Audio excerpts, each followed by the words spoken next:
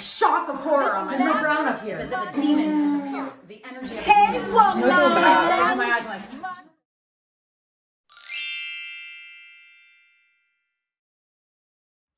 A-E-I-O-U, A-E-I-O-U, A-E-I-O-U.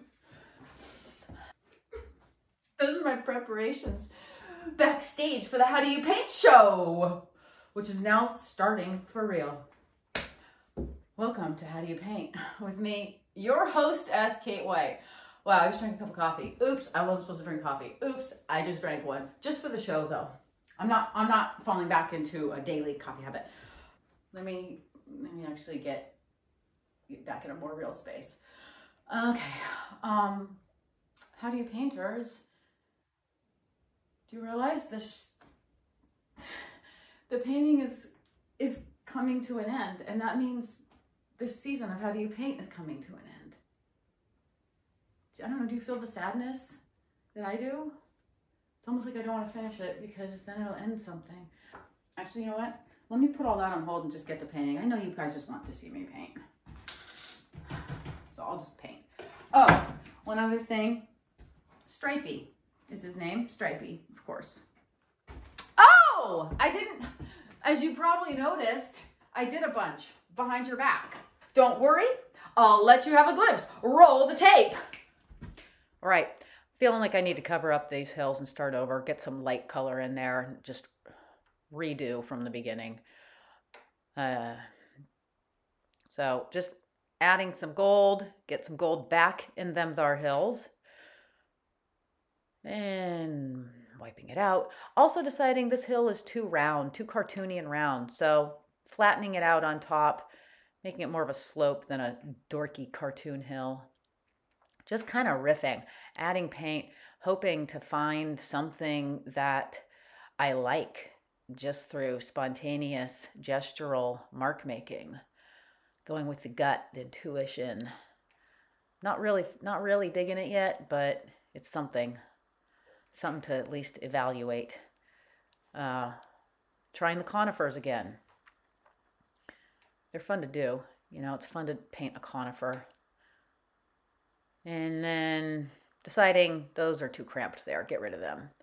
Add some more conifers. Then I'm thinking, oh, let me get some perspectives. You know, little trees in the background, little tiny trees up on the ridge, getting bigger as they come forward. Kind of laying out the size of them with these trunks dotting the hill. And then thinking, you know what? These ones up here are going to have to be even bigger. Yep, so I just add a few branches on them. Extend their branches a little bit. Oh, now I got all messed up. Guess what? Gold mine. There's a gold mine up there. And, oh man, excuse me, phone rang, okay. And now I'm doing some more little trunk stumps on the back. Okay, and then here I was thinking, oh, in the gully, it's wet there. Let me put some greenery, like willow branches, you know? And then, oh, here, let me show it up close so I can show you how I'm putting sticks and branches in. There's a lot of branches down there in those willows. I didn't like that. That looks stupid. Get rid of that. And now I'm trying to recreate how it was before I put in the stupid willows and their dumb branches. And blending a little more. Let me just try these kind of random cactus-y looking things. And it's right about now when I realize I have my phone tipped the wrong way. I did it the wrong way. So that's what went down. One thing though that I need to do, which I don't know if you agree, but I think this blue sky is too saturated blue. It needs to be toned down because it's so bright and colorful up here. It's taking away from the main scene. Look at my rag. I'm gonna redo the sky, okay? I fortunately have my colors pre-mixed. And I'm gonna tone it way, way down. Oops, I forgot something, everybody. I need to put the yellow in on the horizon, like I had planned. Oh, I did the hunter, sort of. He needs a little more on him, but whatever. Looks like a Muppet. I can't see. Oh, I didn't do the thing. Take two. I need my glasses. Okay. I needed to get some yellow in here because, I don't know, I want it to look like light on the horizon. I didn't like a lot of these things that were happening that I put here, like this stupid thing. I don't like it. Oh boy, there's a lot to be done here. I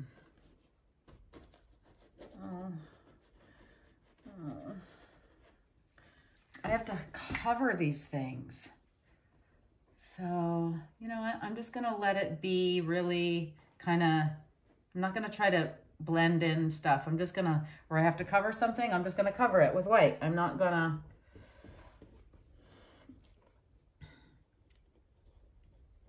try to match, you know? I'm just gonna work with, God, I feel so stupid right now. Like, I don't have my, this coffee did not actually sharpen me. I feel like it made me stupid. I want to make my painting decisions based on basic problem solving. Like there's something in the way, cover it with paint. You don't have to match it to pretend like it was never there. Just let it be a mistake covered up, and let the cover up itself be an element in the painting. That's how you live a life of no regrets.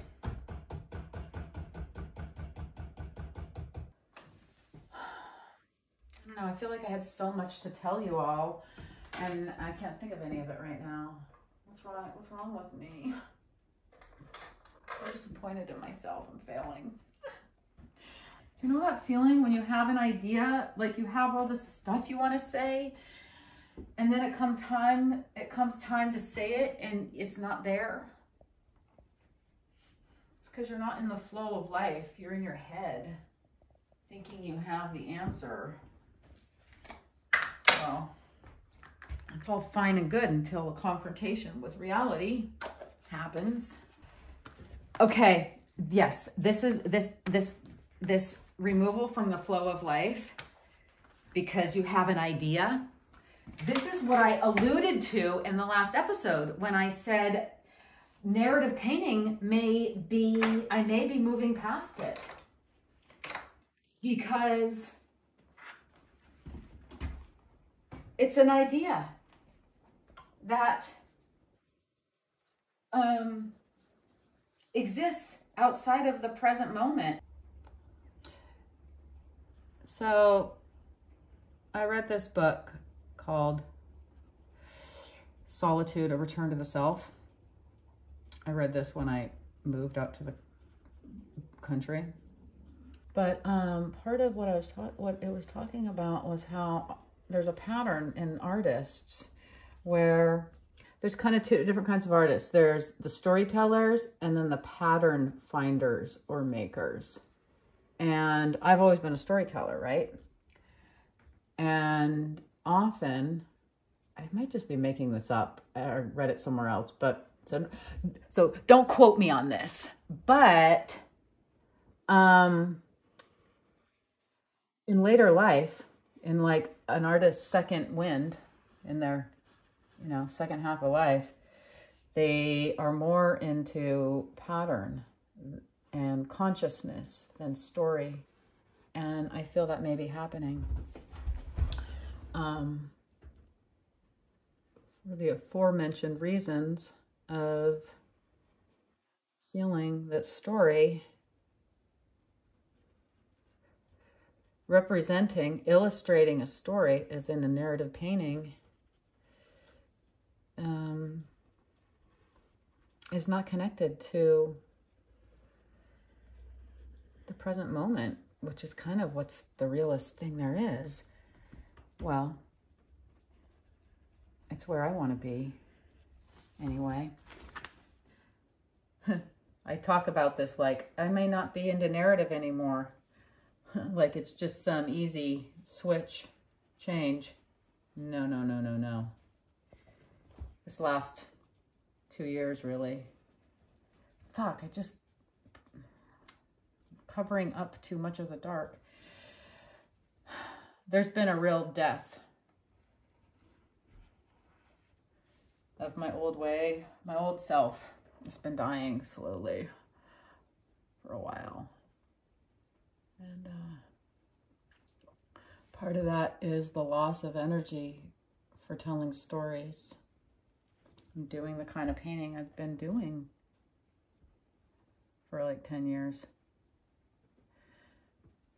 And you know that big gap in the How Do You Paint shows? If you're watching all the episodes in a row right now on a How Do You Paint binge, then you don't know this, but there was like a pretty giant gap between episodes where I was going along and then they started being more sparse, and then it's like, where did the show go?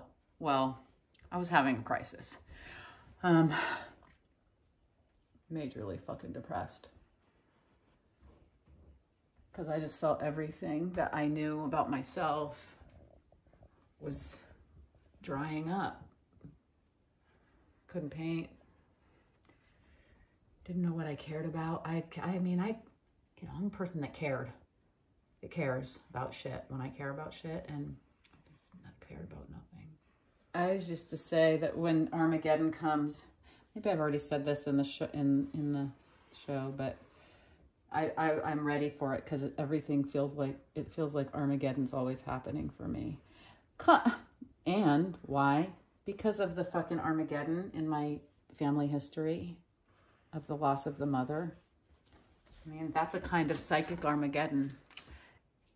Oh, I got a list. I did the highlights on branches. Ooh. I'm gonna cross it off. Highlights on branches. Dopamine hit. Did it. That's a good dopamine hit. I don't like these things, whatever these are, these vegetative items. So I have to get rid of them. And that means retracing my steps, as in put down red, and I'll have to come back with little green blades of grass.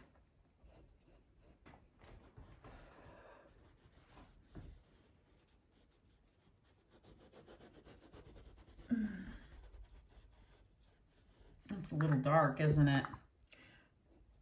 But hey, I can lighten it up.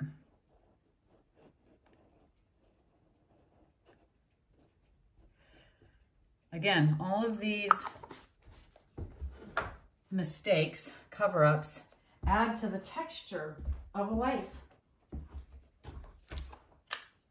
Your fuck-ups are texture, aren't they? What else can you do with them?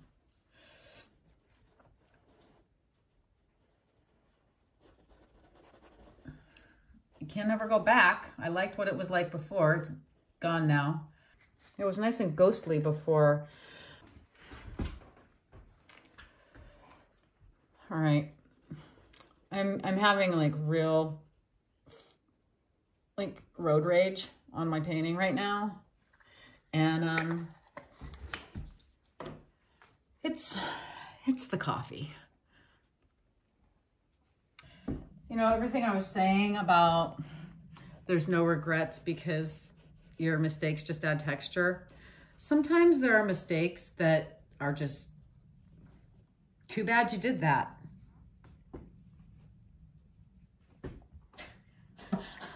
There's things that are just unredeemable. It's just too bad you fucked up and lost the thing you wanted and had that was good. Too bad you lost the thing you wanted and had that was good. That's painting. Painting's a cruel master, isn't it? What I was talking about was it's too colorful up in here in this area, and all I keep doing is adding more color. What's my problem? I'm at odds with myself right now. Why am I so at odds with myself? Is it just the coffee? Stripey, help me!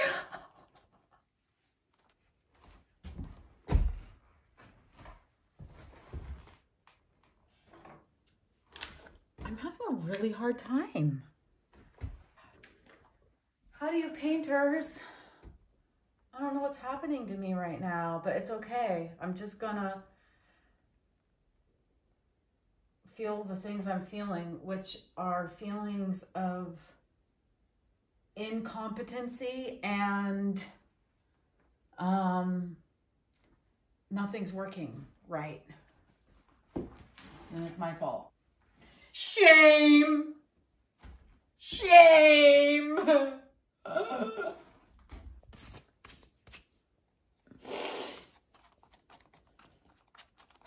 Trying to recreate that white supremacy color. Now, can I do it in a spontaneous way, like I did the first time? It's a little dark, and it's gonna dry darker. You know, acrylic dries darker. Son of a cocksucker. Oh, excuse me. My dad, whenever he'd get mad when he was younger, he mellowed out when he got older. He wouldn't get mad at me. But just get mad at like a ladder. Got mad at a ladder, caught up in the cherry tree. I remember, and his string was, "Goddamn motherfucking cocksucker, son of a bitch." Apologize to the people with sensitive ears out there. Actually, I don't know.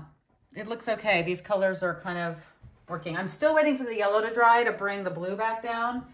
However, it's too yellow. It's too yellow. It's too yellow.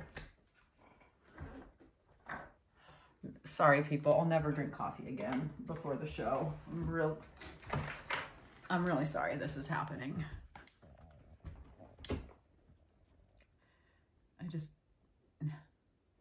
It's too yellow. I have to make it look a little more misty with some white.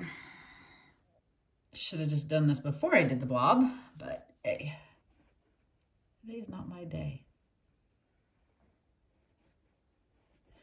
Yeah, and see these two colors are a little too close together, so it's good to lighten up the yellow behind. Okay, all right, that is now the right mix, I think, of yellowish and mistiness. The feeling I'm having is that there's some other layer of feeling or thought in me that I don't have access to, but it's kind of taking up space in my consciousness, so I don't have full access to the channel. There's something blocking, but I can't see it. Okay, so I'm going to see on this sketch, I mean, this is just a minor little thing, but it's a nice detail, right? The inside of the branch stick broken off. So I had done this before, but I'm redoing it. Like, I'm not sure how it works. Like the outer ring, and then what? Does it just go up? Like that? I'm not good at knowing how things look in life. I observe people more than I observe like how shit works like this. This is probably not right. Don't assume it's wrong, Kate. It might be good.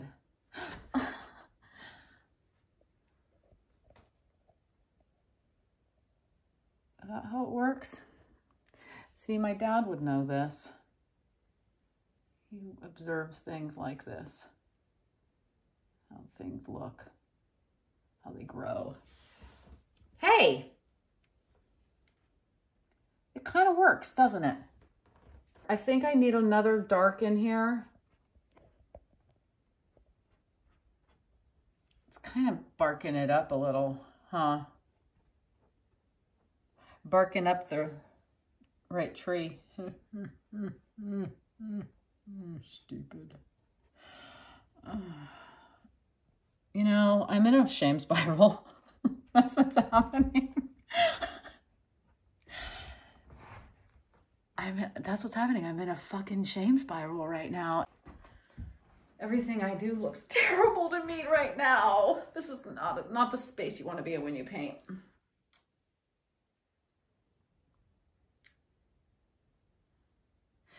We need to stand back and look at the painting in an objective way, out of the shame spiral, and just see what's here.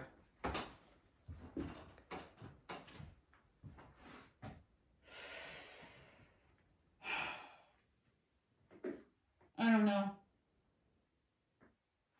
It'll come up. I'll bring it together. I'll bring it home, people. I'll bring it home in the next couple of episodes. We'll see where this ends up. All right. Thanks for being with me on this.